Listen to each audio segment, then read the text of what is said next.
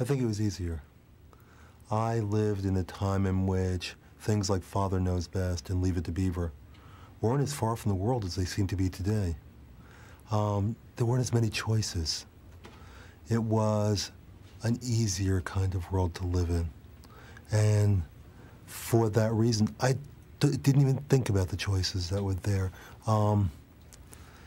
Didn't spend much time worrying about issues in the 50s of drugs and sex and the whole host of lifestyle issues. There weren't lifestyles. We didn't have lifestyles.